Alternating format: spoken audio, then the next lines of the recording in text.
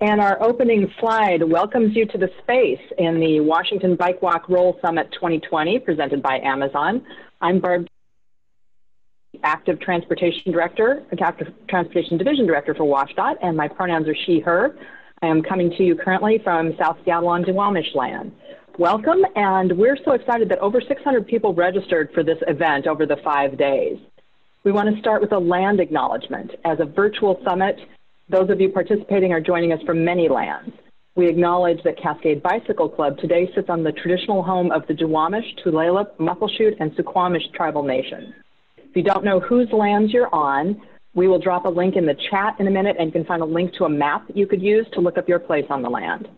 Without those original inhabitants, we would not have access to this environment, and we take the opportunity to thank the original caretakers of this land who are still here.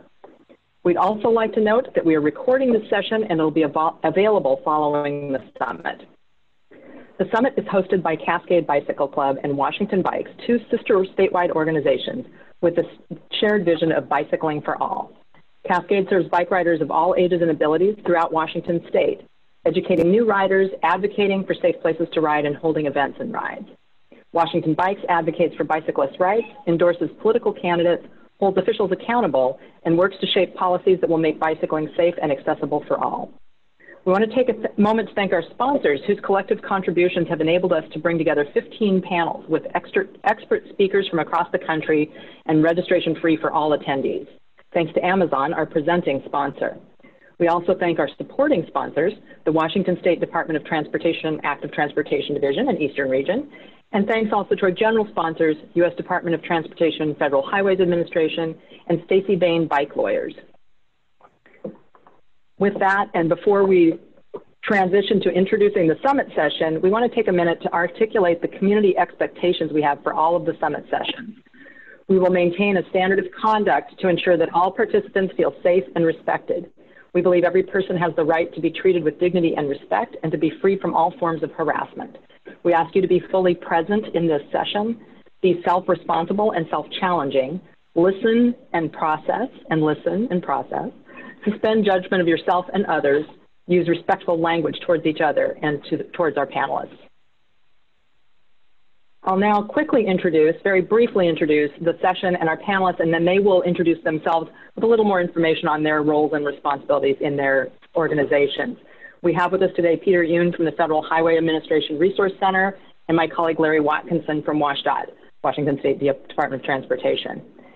And this session helps you understand that pedestrian fatalities in Washington State increased by 53% from 2009 to 2018, while all other traffic deaths only increased by 2%.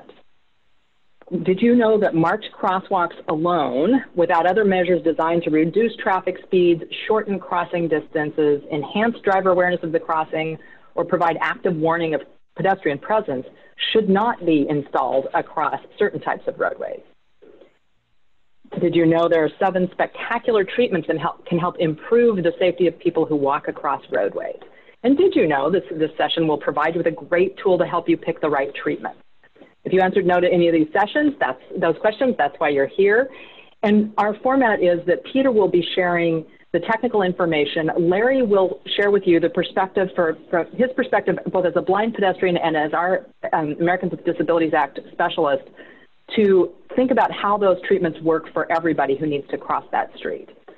So with that, I'm going to tell you our format. We're going to finish our introductions here. We'll go to the presentation, and you will hear Peter describe his slides in a way that is not always typical in a presentation, and that's so Larry has full information to participate and to respond to what Peter's showing us. With the question and answers, what we ask you to do is to ask your chat question directly to me. When you go to where you can enter a question into the chat, you can select a panelist to send it to. If you directed it to me, this is an accessibility measure. If you direct it to everybody, what happens to Larry is it's being read into his ear the whole time, where he's also trying to listen to Peter present and be ready for his things he's going to add. So just an accessibility tip for you to think about. And at the end, you'll get a link in the chat bar with a feedback form to respond to this session. With that, I'll ask Peter to introduce himself briefly, let Larry know when it's his turn to introduce himself, and then Peter will start his slides. Thank you, Barb, and thank you to the Cascade Bike Club. This is the first time I've done a session like this, specifically focused on with regards to ADA. And so I also want to thank Larry for joining me, because I think I'm going to learn a few things as well during this presentation. As I was putting this together, there was a lot more to think about than what I normally do in a live session. I am with the Resource Center of Federal Highways, and I am a co-lead for the STEP initiative, which stands for Safe Transportation for Every Pedestrian. It's one of our Everyday Counts initiative. And so hopefully we can make this day count for you, the next hour and 15 minutes or so, that you can walk away here with something that you can implement to help save lives. I'm going to start out with a question. Two pedestrians with 20/20 vision walked into a bar. What did the blind pedestrian do? Ducked. Okay. Fortunately or unfortunately, I can't see different faces. I did see a smile out of Larry, so I think that joke actually did work. But he ordered a beer. Hopefully you got that joke. But on a little more serious note, I do like to start out with and have some fun in my presentations. But on a more serious note, as Barb mentioned in the introduction, in 2009 to 2018, the number of pedestrian fatalities has increased by 53%, while all other modes only 2%. And that in 2018, that did represent 17% of all the fatalities on our roadways. So the number of in 2018, and just so that we don't get confused with numbers and think, oh, that's just data, 6,283 lives were killed, and actually more than that were impacted. So 6,283 lives gone, but then the family members, coworkers, others are impacted by that. So let's never forget that this is, we're talking about people, people that we know, people that we love. Now, going down into the data a little more, about 72% of pedestrian fatalities occur at non-intersection locations. And that means mid-block crossings. I can't see people's hands, so I'm going to just virtually visualize that when I ask this question. How many of you guys have ever crossed mid-block, away from an intersection? I suspect a lot of hands are going up, okay? But, and we'll talk more about that. Roughly 27% of pedestrian fatalities occur at intersections. Okay, and there's controlled intersections and uncontrolled intersections. Controlled being signalized or stop signs, uncontrolled without. About 16 to 17% of the fatalities occur at uncontrolled intersections, and that's going to also be somewhat of a focus. But that's some of the data, and that's why we have developed STEP, because although we do have fatalities of people walking along the road, the majority of fatalities happen when people are crossing the roadway, and that's Federal Highways focus.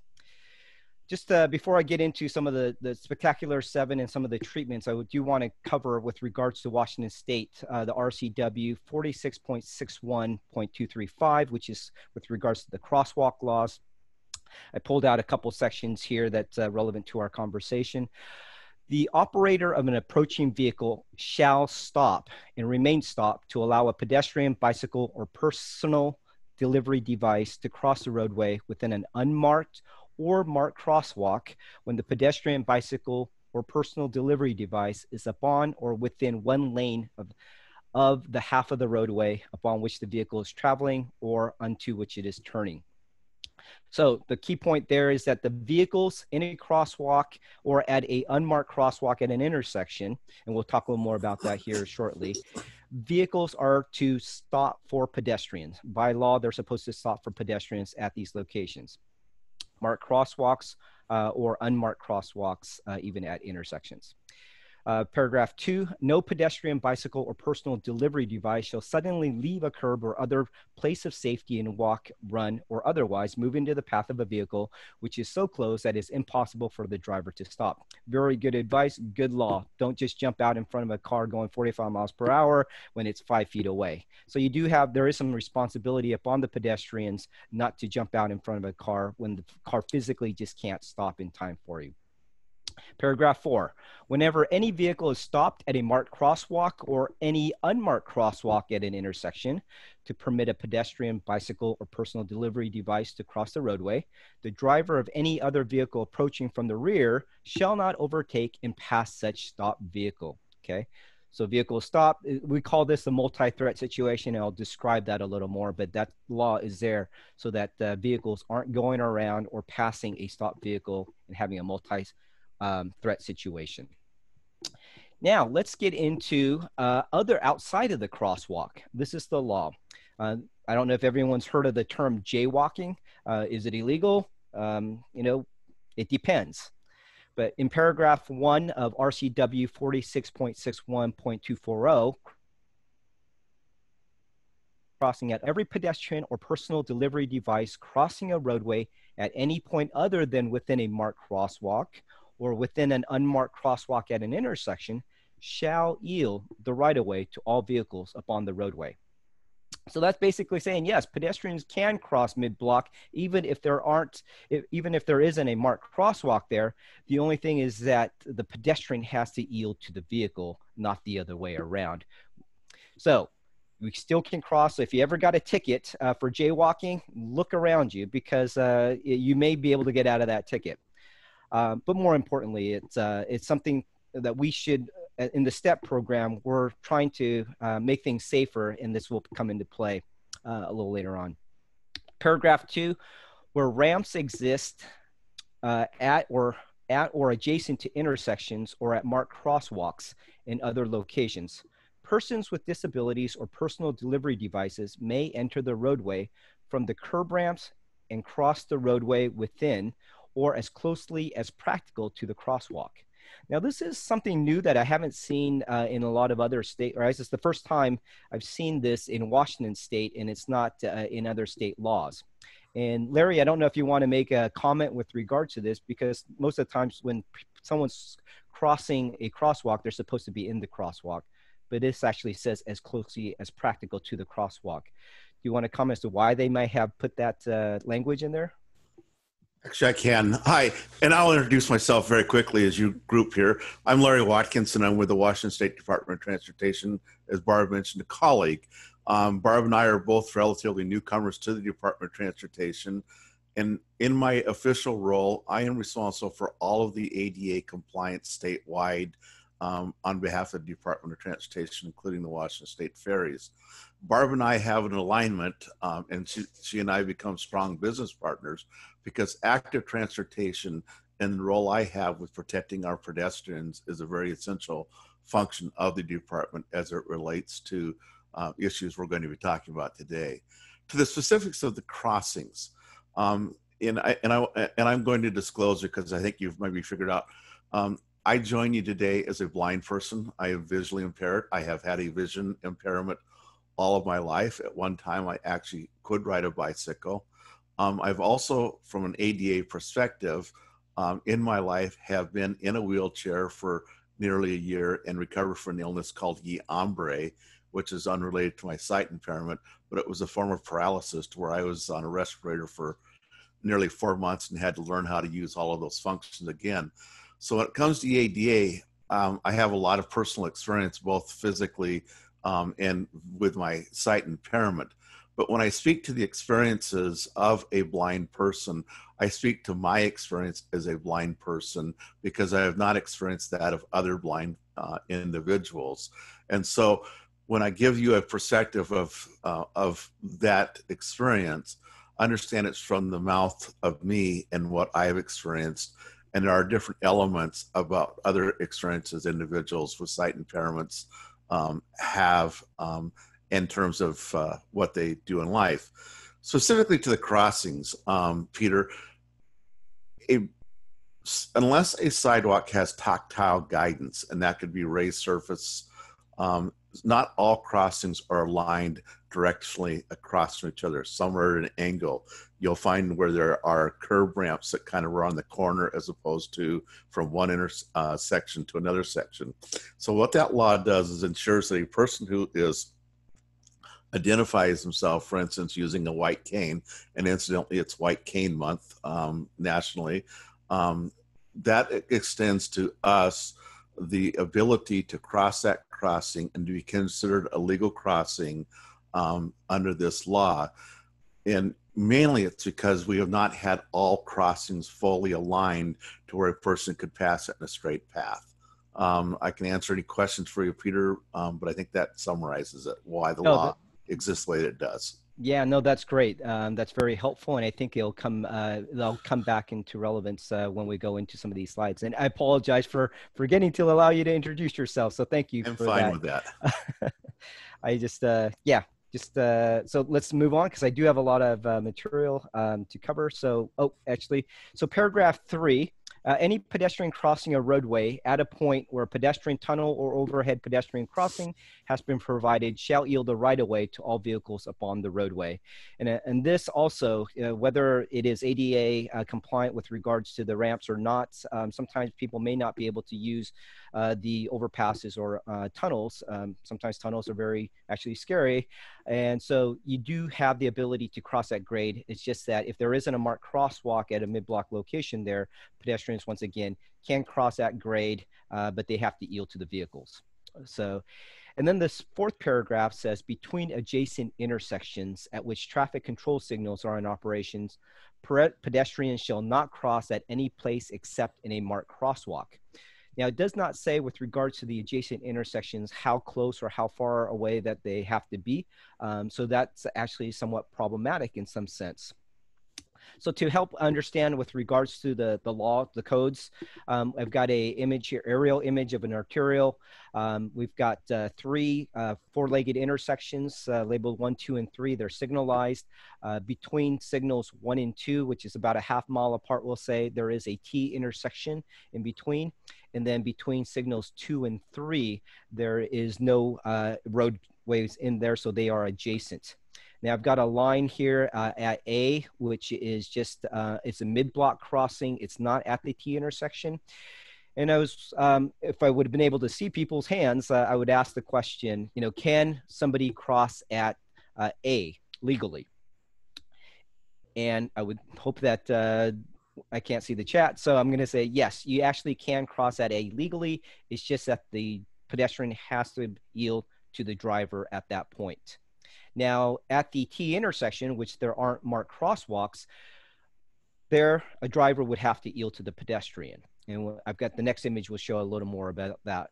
But between signals 2 and 3, which is more about a mile apart, double the distance of 1 and 2, these are adjacent. Can someone legally cross at B, which is about midpoint? And the answer is no. According to the law, they can't cross at that point. And so you're requiring by law pedestrians to walk a half a mile down the road to a signal and then walk half a mile back just to get across the road. So, and a lot of people probably won't do that. And therefore, we have the issue of, you know, people getting seriously injured or fatalities crossing these type of roadways. The right-of-way, here's another image with, we've got Main Street. It's a 4-lane with a 2-way left turn lane at the four-legged intersection at point A. We have high visibility marked crosswalks across Main Street. Who has the right-of-way? The pedestrian has the right-of-way at A, where the vehicle has to yield by law to the pedestrian. And then at the midpoint, there's a mid-block crossing at B. Once again, the pedestrians can cross there. It's just that they have to yield to the vehicles. But at C, which is the T intersection, and it's an unmarked T intersection, this is where it confuses a lot of people. You have a crosswalk, and you notice that in the law it's stated both marked and unmarked at intersections. And at C, this is a unmarked crosswalk across Main Street as well as across the minor street. So there are unmarked crosswalks and there's marked crosswalks. And at C, the drivers are required by law to yield to the pedestrians there, but not everybody understands that. And not that we're requiring or saying that, suggesting that we mark every unmarked crosswalk with crosswalks, but those problematic areas where you have people, you know, number of people trying to cross there, and you maybe have some crashes and some complaints, maybe starting with marked crosswalks, and that's what we're going to get into. But before we go there, I've got a diagram here with a mid-block crossing. You know, pedestrians only have to look at traffic in one direction and then in another direction. So we've got a diagram here with 4 lanes with a 2-way left turn lane. A pedestrian is wanting to cross from the south side to the north side. We've got some cars coming from the left, car and a tank coming from the right. And so therefore, you only have to look left and right to cross mid-block. However, at an intersection, and this is sometimes people say, yeah, you should go to an intersection. They think it's more safe or safer, but you got the left turners and then, or you got the people coming from the left and you got people coming from the right. Okay, this is a four-legged intersection. Once again, 2 lanes in each direction with the two-way left turn lane. But now you have to think about the left turners and the right turners. So there's more conflict points at a four-legged intersection and makes it more complicated. It could be for a pedestrian. So therefore, people may subconsciously or even consciously cross at mid-block because of these conflict points and the more challenges there are with this. So a little background with regards to the STEP and how this all developed, because there was a landmark study back in 2005. It's called the Safety Effects of Marked versus Unmarked Crosswalks at Uncontrolled Locations. This particular study looked at 2,000 different locations, 1,000 marked and 1,000 unmarked for comparison sites. All of the locations were at uncontrolled locations. Once again, that means that they're not signalized, there's no stop signs, and all of the locations were at 40 miles per hour or less. The results of the study basically concluded that on 2-lane roads, if all you did was a marked crosswalk, there was really no significant difference in the crash rate. However, on multi-lane roads of 3 or more lanes, if it was under 12,000 ADT, if all you did was a marked crosswalk, really no significant difference in the crash rate. If it was over 12,000 ADT, average daily traffic, with no median, or over 15,000 ADT, even with the median, if all you did was a marked crosswalk, you can actually expect to see more crashes at that location than if you didn't mark it at all. So it's like, wow, okay, so this was that major revelation here. You could actually be making it, worse for pedestrians by just putting a marked crosswalk out there in these certain situations. Okay, so does that mean, oh, wow, over 12,000 ADT without a median, over 15,000 even with the median, let's not put any marked crosswalks out there? Some actually engineers concluded that, but that's not what the report, if they read the rest of the report, the recommendation is that you have to do more than just the marked crosswalk at those locations where you got the high ADTs, multiple lanes, and even with or without a median, depending on those numbers. And so that's where we're going to get into. But one of the explanations with regards to why that might be is called a multiple threat situation. Some of you might be familiar with this. This is Capitol Way in Olympia, outside my office. I've crossed this road when I was going in the office, some time ago. We would cross this road, and this I would see this a lot. The first, we have a picture here where you have a bus at this or at a four-legged intersection, and the bus is stopped for pedestrians to cross. There's a car on the inside lane, and they probably cannot see the pedestrian crossing. They might think that the bus is just stopped to let people off and on, but that vehicle on the inside lane may not recognize that people are crossing, and you have this multiple threat situation. Okay. We'll talk about some solutions to that. But speed is a huge problem, and especially for pedestrians, for all modes, but especially for pedestrians. On the screen here, we have at 20 miles per hour, if a pedestrian is hit, 18% chance that they're not going to survive. That is going to, 18% chance that it'll be a fatality or a serious injury. So pretty low at 20 miles per hour. At 30 miles per hour, it increases to 50%. And at 40 miles per hour, it increases to 77%. 77% chance at 40 miles per hour that they're not going to survive. It's going to be a fatal or a serious injury. In addition, there's a diagram at the below which shows the perspective of the driver. At 20 miles per hour, they're able to really focus and see the entire cone of what we call the cone of vision. So throughout maybe the entire windshield. While the faster that they're going, their cone of vision it reduces because they're looking further downstream. So the peripheral, it's more hazy. They may not be able to detect pedestrians and other things that are going on in the peripherals as the higher speeds the faster that they're going. So you see some different numbers, some tables with this around the country. This is becoming it's a very good education awareness with regards to speed and the survivability of pedestrians and the effect also on drivers, just that ability. So in 2005, going back to the Zagier study, there was a table in there that actually had in the rows, it had the number of lanes. On the top, it had the ADTs and then various speeds. And then where the rows and the columns lined up, there was boxes, and they had different initials, C, P, and N, which stood for whether it was a good candidate or whether it wasn't a good candidate, potential candidate, and so forth. But it didn't list any treatments. And that's where in EDC4, we took in 2018, when we first started this STEP initiative, we developed this guide for improving pedestrian safety at uncontrolled crossing locations. So we took that Zagier study and we improved upon it, and we gave what a lot of agencies were looking for, which is some recommendations for different types of treatments. And this is based upon research. And so we've come a long ways in this area, and I'll go more into table 1 here shortly. But the guide is it's guidance for suggesting how to select countermeasures, as well as other improving policies and sort of helping to develop a program. In the guide, it shows a 6-step process. First one is collecting data and engaging the public. Step 2 would be inventorying conditions and prioritize locations. Step 3, analyze crash types and safety issues.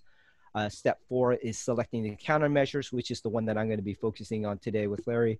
And then step 5, consult design and installation resources. And step 6, identifying opportunities and monitoring outcomes. We will provide you I suspect the handout here with the links, or you can go to the EDC STEP website and download this guide. Recommend that you would take a look at this. It's a great document. Once again, it is for uncontrolled crossing locations only though. So we're gonna, like, as I mentioned, focus in on selecting countermeasures, which is step 4. And I'm gonna be more focused on table 1, which is really with regards to the roadway features. Being an engineer, that's sort of what I got to choose based upon the fact that I only had an hour to do this. So that covers ADT or AADT, annual average daily traffic, number of lanes, the median presence, and then the speed limit. There is a table 2 in the guide as well, which really deals more with selecting countermeasures based upon the safety issues, such as conflicts of crossings, excessive speed, visibility issues, or other types of safety issues. Okay. So one of the best things that came out of this guide, as I mentioned, and this is that tool when Barb gave the description of the workshop, this is that tool that can be used very quickly. It is the table 1 of the guide. And once again, on the left column, we have roadway configuration, which has 2 lanes, 3 lanes with raised median, 3 lanes without raised median, 4+ lanes with raised median, and then 4+ lanes without a raised median. And across the top, we have posted speed limit and AADT. There's 3 columns for AADT, which shows less than 9,000. And then we have a range between 9,000 and 15,000. And then we have greater than 15,000. And in those ADT categories, there's 3 columns as well, which shows less than or equal to 30 miles per hour, 35 miles per hour, or greater or equal to 40 miles per hour. So each of those ADTs has those categories. So we have a bunch of boxes that are developed, and in those boxes, we have various numbers in there. The numbers 1 through 9. The numbers signify that the countermeasure is a candidate treatment at a marked uncontrolled crossing location, and number 1 represents high visibility crosswalk markings, parking restrictions on crosswalk approach, adequate nighttime lighting levels, and crossing warning signs. Okay, that's number 1. If you see that, those is what it's covering. Number 2 is raised crosswalk. Number 3 is advance, yield here, or stop here for pedestrian sign, and stop line. And I'm going to cover each of these in more detail as we go through. Item number 4 is the in-street pedestrian crossing sign. Number 5 is the curb extension. Okay. And then number 6 is pedestrian refuge island. 7 is the rectangular rapid flashing beacon, also known as the RFB. And then there's the road diet is number 8, and number 9 is the pedestrian hybrid beacon, also known as PHB. Now, some of the numbers are circled with a dark circle, and that signifies that the countermeasure should always be considered, but not mandated or required based upon engineering judgment at a marked uncontrolled crossing location. And then some of them are not in a dark circle, just a regular circle, and those signify that the crosswalk visibility enhancements should always occur in conjunction with other identified countermeasures. Okay. So that is the table, and really based upon what your roadway configuration is, once again, it's just guidance, but it helps you decide what type of countermeasures you might want to put in to your crossing. With that, let's get into the spectacular 7 here, and I've just got some different icons laid out in the number 7. We are in the day of Marvel Comics. I know Marvel Universe hasn't put out anything recently, but I like to think of these as superheroes, and even the RFB, as I mentioned, it sort of died like all superheroes, and then it comes back to life, continuing the mission. But let's start out with number 1 here, the crosswalk visibility enhancements. We also do have text sheets on our website, which you see the front page here. It shows the crash reduction factor. So if you're applying these are some based upon different research and applications what different agencies have seen with regards to a reduction as far as crashes when you apply these treatments. They are specific. You do want to look at the context of what they were applied to see if you're with the right numbers, the values that you'll get. But these text sheets are great, nice little summary. There's some images that help depict whether, what the application looks like. And on the back, it does talk about some costs and other good information. So with the crosswalk visibility enhancements, once again, 23 to 48% crash reduction factor. And these can be used in combination. We have a blow up of one of the diagrams here. You can see there's a there's 1 lane in each direction roadway, a 2-lane road, and with some parking. And then we have a mid-block curb extension with high visibility ladder style crosswalk. We've got the W11-2 sign, pedestrian sign, as well as the in-street sign. Which took it this morning, an ink pen? Yeah. Which we'll go into. And then you also see lighting. So a lot of these treatments, they can actually be used together. Okay. So we'll start out with the crosswalk visibility. The minimum in the Manual of Uniform Traffic Control Devices, which I'll refer to as the MUTCD, requires that you only have to have 2 transverse lines or 2 parallel lines. And so crosswalks are for pedestrians, but they're also for drivers as well, which you'll see here. That to the minimum, you can't see that from the pedestrian or from the driver's viewpoint. So Larry, here we've got just the 2 lateral lines. It's got some shady, images, or it's got some shade from the trees that's coming down onto the roadway. And then we've got a picture on the upper right-hand corner with the Continental, which is staggered, and it's staggered so that the wheel paths can go through, and so it'll last longer for maintenance purposes. But the pedestrians can see those, but the drivers much better with regards to the images down below, where you're seeing it from the driver's viewpoint, and they can see the high visibility marked crosswalks from further back. Just I'd like to ask you with regards to the minimum versus the higher visibility, what your thoughts on those? I think the more visibility for the pedestrian to be seen, or for the person who is driving a vehicle in advance of approaching that crossing, the more awareness, the better it is. The challenge we have is that people I have rode with, and actually for a few years I actually drive, we become accustomed to our routes. When we become accustomed to our routes, there are daily norms. And when you have an intersection such as that is not normally having a lot of pedestrian activity on it, you become complacent. And so I think that what you have to do for a person who's using mobility devices is in that environment, you have to be conscientious of your route, and you have to be aware that there may be some line of sight issues for you as well as for the person who's driving a vehicle, which requires extra sense of caution in proceeding.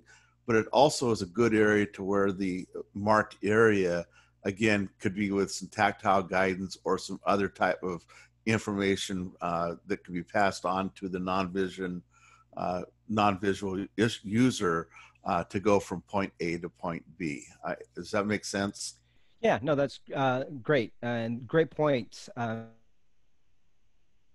And so, but the one other thing though is that someone with low vision, I would think that the high visibility marked crosswalks, the continental style, would be much easier to detect. Oh, absolutely, as well. and absolutely that visibility for both the pedestrian and for the and yes, absolutely.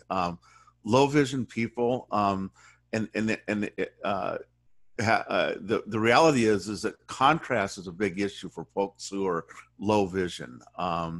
Who need that contrast. And so the more contrast, distinction between the road surface and the guides are a huge issue. That's why, in fact, why white typically across asphalt becomes a preferred option for crosswalk guidance. And the thicker the lining for a person on either the left or the right side for crossing presents the guide crossing that a person would use to get from one intersection side to the other side. Great, thank you. All right, so we're going from markings, we're going to be working our way up, and then we're getting into some signs. In this particular image, we see the R1-6 sign. You would use the R1-6A, which would be state law stop for pedestrian, rather than the R1-6, which say state law yield to pedestrian, just because different states have different laws.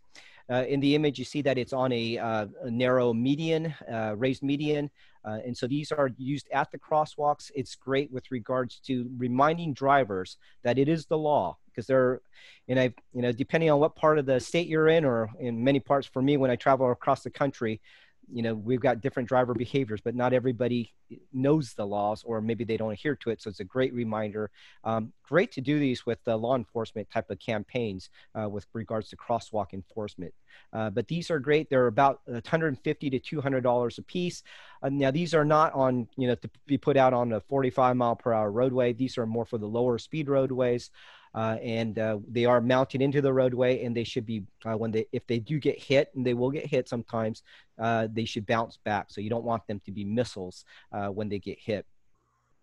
Do you have to think about with regards to the placement, with regards to turning vehicles and so forth. But these can be put on median lines, the raised medians, or the yellow center line, or on the edge line.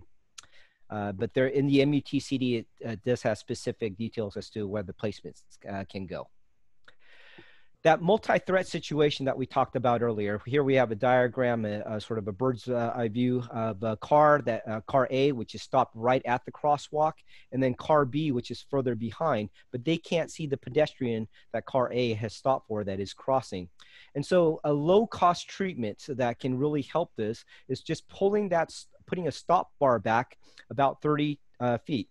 In the MUTCD, it says 20 to 50 feet is you can do that distance. Some people do it based upon the speed limit of the roadway, but just pulling that stop bar back about maybe 30 feet opens up that sight triangle for the pedestrian and the car in the inside lane. So car A stops, the car B, even if they do blow by car A, will now give opportunity for the pedestrian to jump back. And so really low cost treatment to help with regards to that multi-threat situation. Yeah, Larry, did you want to add something to that? Yeah, the average pedestrian can jump back, but a person in a motorized wheelchair or a non-motorized chair, or a blind person probably does not have a good as chance as jumping back. And I just, I see this actually occurring here in Olympia, up near Ralph's Thriftway on State Street, which is a one-way street at State and Fairview. And people will stop on one line. It's a 25-mile-an-hour zone, but the road is actually allows most people drive 30 to 35 miles an hour, and you're playing roulette. And so that concept that 30 feet back gives a car time to react, or to give a pedestrian time to react, that's not a reality for persons who are using any type of device or who have no sight. Just want to point that out. And I think that's where it leads to, we need to become more cultured about the pedestrian movement, as we have less and less people who by choice or by income are unable to drive in an urban area. and we need to work on changing that cultural behavior, even regardless of how much safety devices are put into place for setback, for stop lines, et cetera. And I just add that into the conversation. No, great. Thank you. And that's, when I said I was going to learn something from this, that's a great point. And so that probably pulling that stop bar back, to the 50 feet might actually be a really great idea. And then some other things that we'll talk about, maybe some additional. And the only challenge you have with that is, let's say that vehicle one is a silent car, like some of the Toyotas and some of the new non-motorized vehicles. Without a noise on that vehicle, stopping a vehicle back 50 feet poses yet another challenge to low vision and no vision individuals.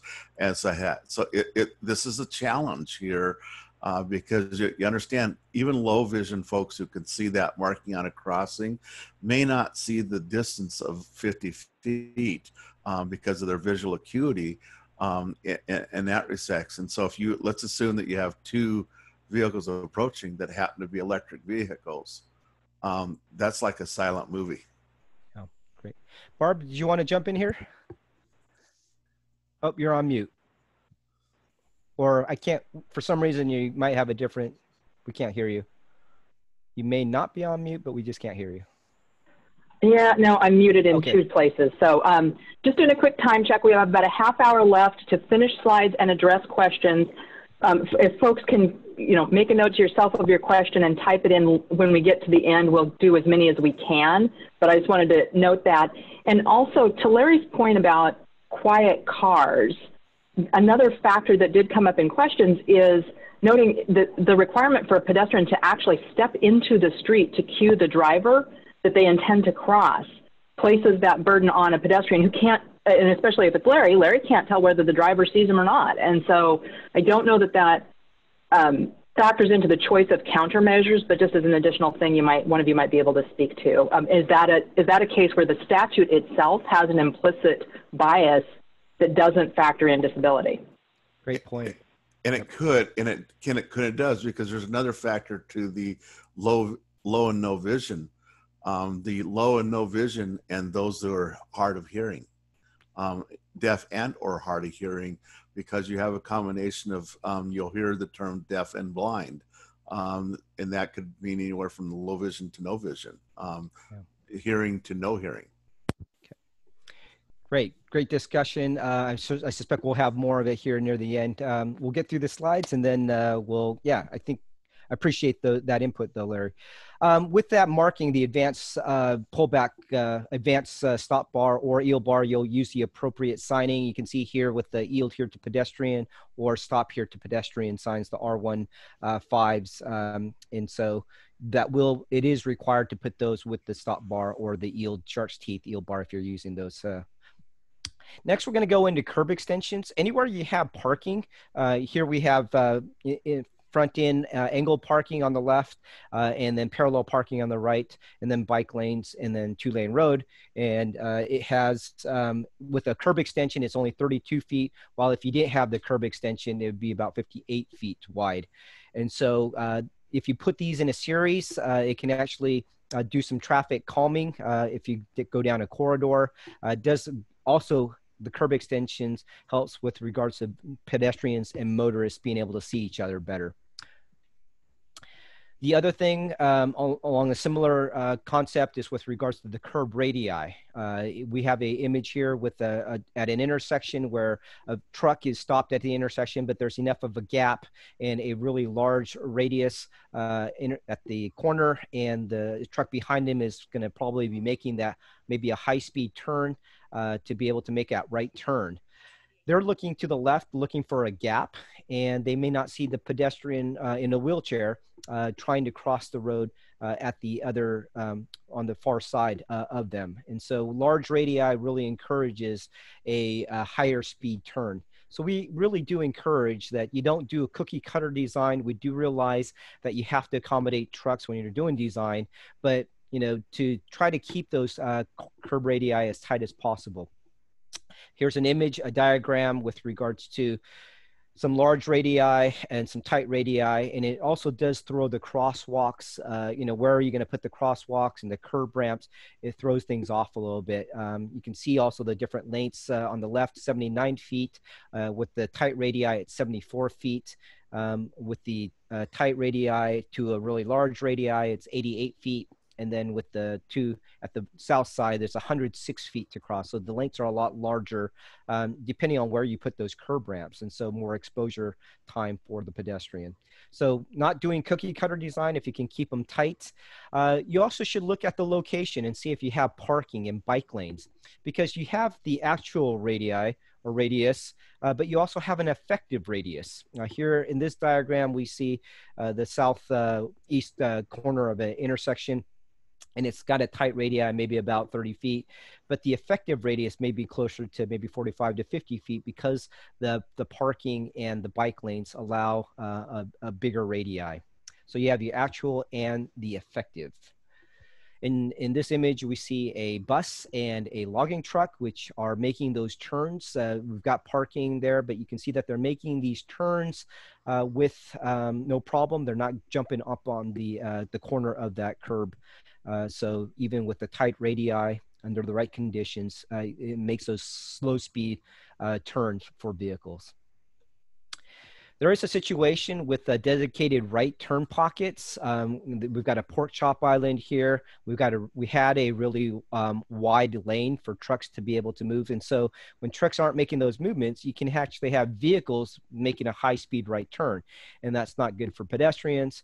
And so what we've got is a similar to a truck apron on a roundabout. We've put a truck apron around the corner around this in this dedicated right turn lane. And it's a different color, different texture. The crosswalk does go all the way to the sidewalk. So you don't want to make it look like a curb extension. The truncated domes are at the at the sidewalk. And so it just really helps with regards to vehicles slowing down, making that turn, but allows the trucks to still go ahead and not mount up on the sidewalk when making it.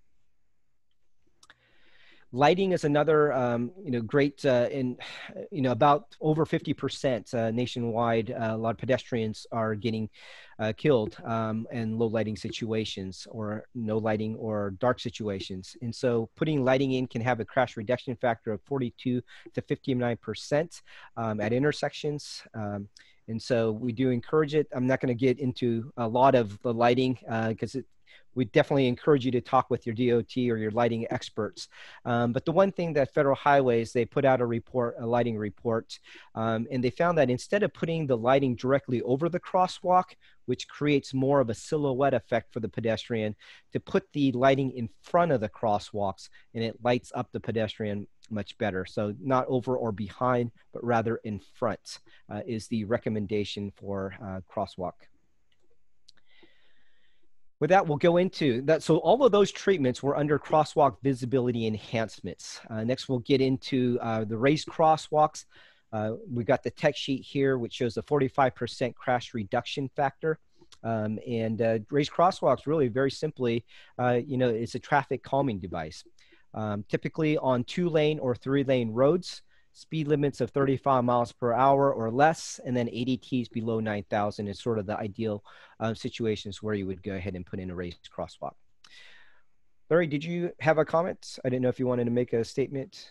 No, I'm fine. Go ahead. Oh, okay. I will just simply say, and with that lighting being in front of the crossing, the crosswalk that's marked, you have reflected device in there. It really makes a big, huge level. So when you bring down that crossing, if you had reflective material in there that that reacts to the light above, that really helps a low vision person at night.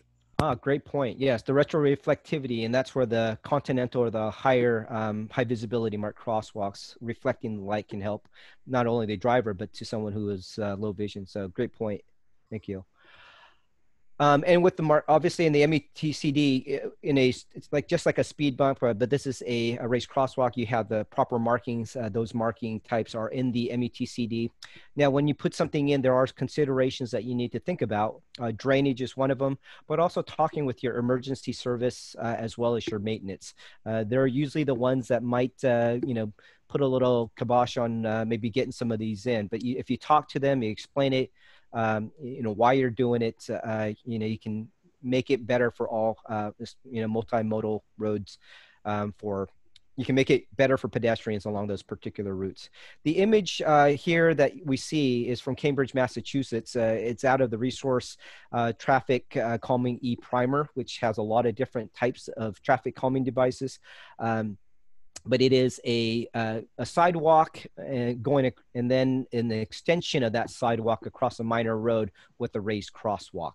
It's got high visibility markings. Could you shut my door? And it also has the truncated domes at the sidewalk. So you still need the truncated domes, but it's basically an extension of that sidewalk across that intersection. And Cambridge, Massachusetts is where that's from, and they've got a policy where they're doing a lot of these. Next, pedestrian refuge islands, an oldie but a goodie. You know, once again, you can get out to you can look at traffic in one direction, get out to the middle, have a little bit of a refuge. Instead of standing on the, you know, double yellow line, you have a little more space, a little more comfort, and then you can look for gaps in the traffic in the other direction. Pedestrian refuge islands give you opportunity to also use other types of treatments, like the signings. Here we've got the lighting. This is a one lane in each direction with a two-way left turn lane, where we've got a median in that two-way left turn lane, a raised median. So some of the things that we see, though, with regards to the design of these, if the median is less than 6 feet wide, really it's not a location where somebody would really want to be waiting out there looking for a gap. But you don't put truncated domes out there. I've got an image of here with a cut through. It's less than 6 feet. There's no truncated domes. Here is a actual picture of some roadways from Street View, where on the top of the image, you can see that it's less than 6 feet wide. So they did it right by not putting truncated domes in. In the lower picture with the checkered flag crosswalk, you see that they've got truncated domes in that narrow median. And what that's telling, you know, someone like Larry is say, hey, you finished your crossing, because they've gone from the sidewalk to that median, detected it and thought that they finished their crossing, but yet they still have 4 more lanes to cross. So you would not put truncated domes in that situation. If you have 6 feet to 16 feet median, then you would go ahead and put the truncated domes in, because you do need a 2-foot gap in between, so that they know that there is a break and they can go and wait out there. And this is when you're doing the cut through median islands. Here is a couple example. An example up on top, though, we do like to have the angled cut throughs, because it does leave more length for vehicles or for bicyclists and storage, but yet it also forces pedestrians to look to oncoming traffic, sort of forces them that way. However, in the upper image, they did not realign the last couple feet to line up with the crosswalk. And so therefore, someone who is caning would go out into traffic rather than, or maybe a lot harder for them to line up with the crosswalk and maybe walk into traffic instead of finding the other truncated domes on the other side. Also, the truncated domes need to go the entire width of the opening, not just a portion of it. And the image on the lower picture shows the way that it's properly done, where they've got probably about 3 feet of edge and it's lined up with the crosswalk. Larry, I don't know if you've had some experience with these type of situations, or if you wanted to make any comments with regards to this. I have, and I have a tendency to, when I do discover them, to find an alternative route, unless it is an intersection that is controlled with signals in the center of that island. And so I have a tendency to find a different route, which I think fundamentally, at the end of the day, with some of these challenges and some of these decisions, without good community input and really knowing how many pedestrians are really using it, these can be prevented and be better solved through community input and engagement of the ADA community in that respect. And so I think in more modern times, as we're looking at these and developing that input is critical, so that we can make good decisions about how that should be done. I kind of come from the school that if you're going to have to go to the island and the traffic is moving at 40 miles an hour or 35 miles an hour, there's an additional expense to it, but is that more appropriate for a pedestrian overpass? If it would be allowed, and there's an additional expense there. So that's how I cope with those. That's how I hear from some of my colleagues in the ADA community cope with it, as we find a different route. Or in that instance, we're forced into using custom bus service or transit infrastructure to navigate that area. They're scary. Point. Yeah. So really talking with, the users, and I think that outreach, very important key point. So I think, and we'll probably do more of this, because you made some good points there, and maybe doing the proper design, how to design these that work well for you, whether the angles and other things. So the other aspect of this is the landscaping. Unfortunately, we're doing this virtually, but fortunately for me, you can't see how vertically challenged I am. And so when you do landscaping, you do want to keep it to ground cover so that you're not blocking pedestrians waiting in the median. So you can put them out there, but using colorful native plants, helpful, but just don't block the sight of the pedestrians that you're trying to. Now I'll have a comment. The thing about the vegetation being there, even if it's low profile, let's just say that it grows to 6 inches or less, they grow wider. Maintenance becomes a huge, huge issue with that debris moving into those islands. And I have been in that situation. Okay. Great point. Yeah, maintenance is always something that we do bring up. All right, just doing a time check. We got to get through these. So I'm going to, in all of this, the information is out on our website, but the RFB, the rectangular rapid flashing beacon, 47% crash reduction factor.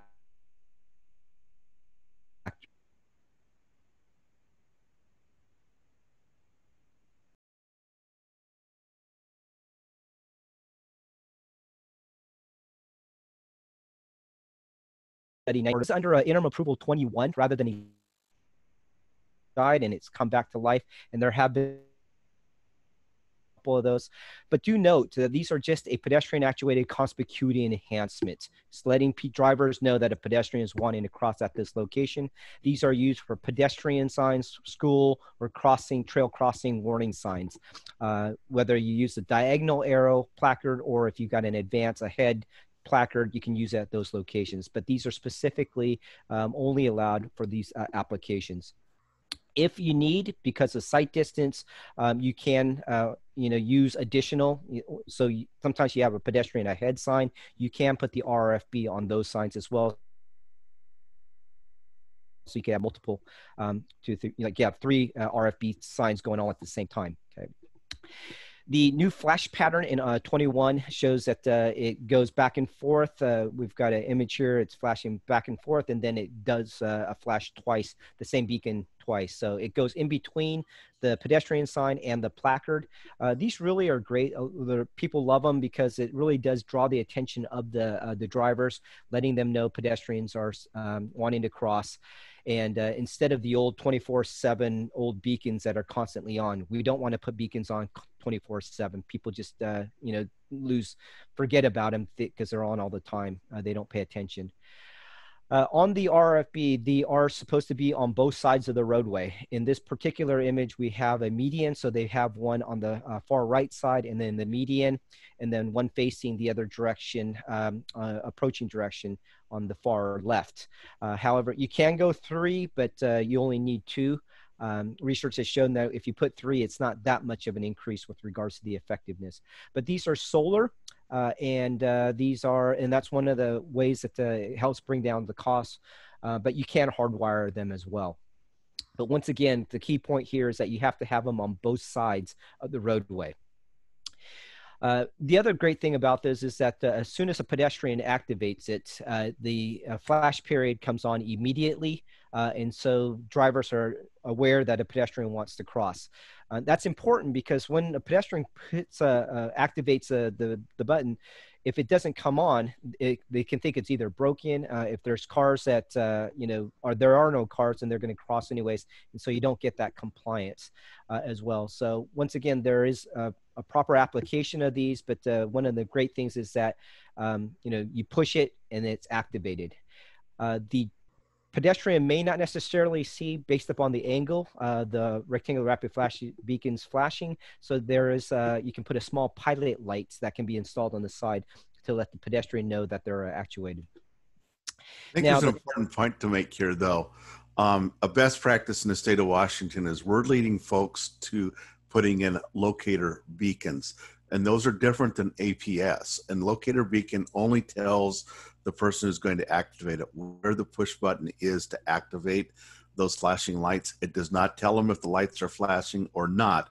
It just simply allows them to know where that button is so that they can activate it so that they can then cross. Right. And so with the RFB, it does say lights are flashing. It doesn't tell them when they can cross, like a pedestrian signal. It just says yellow lights are flashing. And I see Barb on the screen. Yep. I'm just doing my monitored job of one more time check. If we can try to wrap in about 5 minutes, we've got some great questions, and I know people will immediately start dropping more in as soon as you finish the slide. So okay.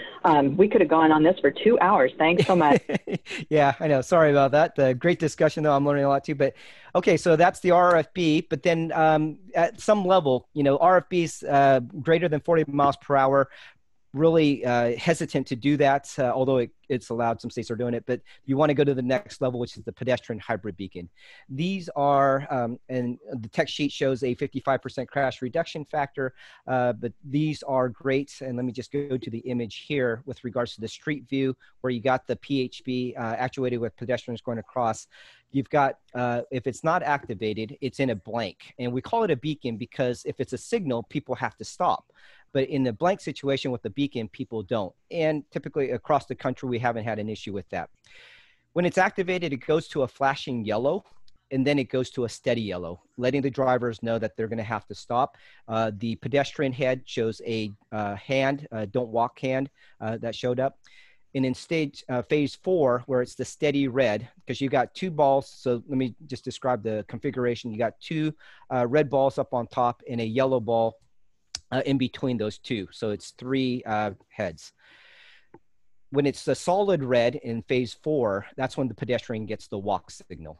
Okay. And that's when the pedestrian can walk halfway across the roadway. That's the way it's signaled. The timing can be signaled, and then it goes into a wigwag. In the wigwag phase, you can do the clearance interval where you do the countdown. This is where if the pedestrian has cleared the driver's side of the roadway, the driver can then go ahead and proceed. In a signal, you would have to wait for the pedestrian to clear the entire roadway. So this is a great application where a lot of engineers are trying to balance between pedestrian safety as well as traffic progression. And so that wigwag phase helps with regards to vehicles stop and then proceed. And then once that's done, it goes back to a blank signal, starts all over again until it's activated again. These are really designed for pedestrians to be able to cross high-speed multi-lane roadways, because where engineers wanted to put in a signal, because there wasn't the traffic volume or pedestrian volumes for a signal, they couldn't put in a signal. And so Richard Nasty in Tucson, Arizona developed the pedestrian hybrid beacon to help in these situations. There is a table in the MUTCD with regards to, on the y-axis, a number of pedestrians per hour from 0 to 500, and then the vehicles on the x-axis, vehicles per hour from 0 to 2,000. And then there's some the lines with regards to where you might be able to detect, where you might put in a PHB. But the minimum number that they have here is 20, while versus a signal requires 93 pedestrians per hour for a signal to be warranted. Now, these are not warrants for the PHB, they're just guidelines. And so 20, and even if you don't meet that 20, you can do an engineering justification to say, if we put this in, we're going to get those 20. So just be aware of that. It is easier to get a PHB in. It helps them to get across the roadway.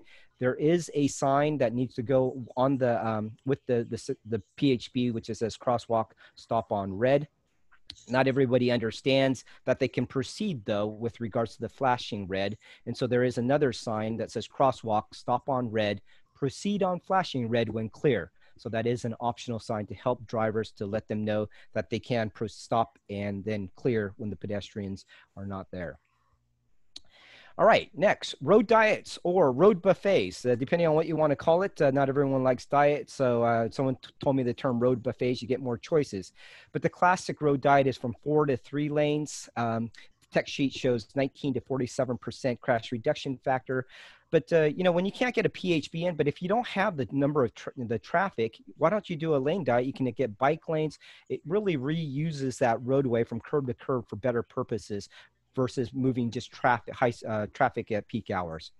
And so here on this image, you got 4 lanes in each direction. And then in the bottom image, we have 1 lane in each direction with a 2-way left turn. And then you have opportunities to put in medians. You know, you can do curb, you know, if you had parking, if it was wide enough, you could do curb extensions and so forth. Here we have bike shoulders, and then you can do the additional siding and lighting that we talked about. So it's a great application for complete streets as well. But you do need to have the right numbers, and we'll go into that here in a second. Here's an image with regards to with the parking, bike lanes, the refuge island, 1 lane in each direction. Just, it helps with the top speeders as well, but it reduces that multi-threat situation. The one thing that I'll point out here in this image with the 2 images before and after is the pavement. We had 4 lanes in each direction, but now we have 1 lane in each direction with a turn lane. And then back and angle parking on the left and parallel parking on the right. But the new pavement is the key thing that I wanted to point out here, because if you stay a year or 2 ahead of your resurfacing projects, you can actually do this fairly cheaply. Okay. These are some numbers we show with regards to candidates and what type of maybe analysis that you might do. Less than 10,000 ADT, really hardly any traffic impact, great candidate. Between 10 to 15,000 ADT, really a very good candidate. You might need to do an intersection analysis. 15 to 20,000 ADT is a good candidate, but more of a corridor analysis. And then greater than 20,000 would be a possibly feasibility study. Still can do it. Some agencies even go 26,000 because they're willing to live with a lower level of service for vehicles, but a higher level of service for all modes, other modes. So you can even go that high. Finally, with the LPI, this is the one treatment that we do at a signalized location. And it's a very simple concept. If you've got all your pedestrian heads and your APS signals and everything, very low cost, because you just have your signal guy go out there and change the timing, where the pedestrian gets a 3 to 5 second head start to establish themselves out in the crosswalk before the vehicles get their green. So you can, there's an image here where the signal shows a red ball while the pedestrian signal shows a walk symbol and a person in a wheelchair that is getting out there and establishing themselves in the crosswalk, starting that crossing. So it can be a very low cost treatment, but if you don't have APS, that can add to the cost. You need to have the APS because we can't discriminate against the disabled community. And so therefore making sure that you put APS in there to let them know when they can start their crossing. And with that, I will go, that's sort of the end. This is your website, which shows all the different resources available to you. And with that, this is our contact information, and I will leave it to you. Thank you, Barb. Sorry, I went a little over. Lots of great content. And thanks to folks, I know you were holding questions, so I know now a big burst will come in and we won't get to them all. And I would say our commitment is to schedule future sessions where we unpack more of this. There are a couple of interesting points about the countermeasure grouping by the miles per hour. When we've got fewer fatalities and serious injuries at a lower rate, why do you have a cut point at 30 instead of, say, 25 or 20? And in other words, start imposing more countermeasures at 25, not at 30 and above. And Peter, if you happen to know the logic behind that table, and then I've got one more I want to make sure we get to, and there are others coming in. Yeah, so great point. The researchers, based upon the research, Charlie Zagier, they're the ones that sort of did those breakpoints. But yeah, 30 miles per hour or less. It's, I think, based upon all the research and the number of maybe cases. But yeah, that's probably the best answer I can get to you. We may be able to talk with Charlie Zagier more on that later. But it does cover. Okay. So they're just saying that they would like to see 25 and below. Maybe a different range, huh? I know that Seattle. Yeah, if we're looking at. Go ahead, Larry. I know that Seattle has made a business decision of 25 miles per hour, and I know that that met with very much satisfaction from the ADA community. Barb, if there's additional questions, I'm happy to answer those after this workshop is over with. If there's anything that is directed to me, if they have my email address, I will answer every question after the conference. Yeah, and I can stay longer too. But just to let a quick note, that table 1, it's just guidance. And so agencies have actually taken that and they've put their own values in there as well. So if they're not comfortable with that 30, they're welcome to go down to 25. Okay. Okay, super. So Peter, a request that you put the contact information slide back up so people have that. And then I'm going to drop links in as this closes. So if Cascade folks, if you can hold the chat room open, I will drop in a link to we have a step plan developed with FHWA support where you find some of the same information and in the context of Washington state law. So I think that would be helpful for our Washington participants. One really important point that was raised, if you could both speak to it, is the idea of cognitive issues that affect your ability to operate safely in this space. Whether you're supervising little kids, if we think about all ages and abilities, I know we used to have a colleague at WSDOT whose son has autism, and he said walking somewhere with him and recognizing the sensory input effects on him changed how he operated himself by making for my son to live in the future. And there's such a range of cognitive effects for people. I don't know if we are anywhere near addressing that in roadway design, but does either of you, and I might ask Larry first, do you know of any work that's really saying, how do we make this accessible, more accessible? The answer to your question is that it's a reality. But the unfortunate thing in the 30 years of the Americans with Disability Act, we're still unpacking the visible and non-visible disabilities that people present when accessing programs and services. And I think that is a reality that is very much true. I mean, all of us who have had small children experience the fear factor. Imagine a person who has autism or some other types of environments, that in their lives that and so Barb, I think it's something that we should be having some conversation about. But I have not had to lead any kind of a conversation here in our state, and in my national work, it's not something that has risen to the surface. But certainly, I think we should have those conversations, and if people have input, they should contact me, because I and you have a great deal of influence on the design process here in the state of Washington. Super. And Peter, do you know of any work that FHWA might be digging into on this? They just had the big Pedestrian Safety Summit. They've used the term all ages and abilities.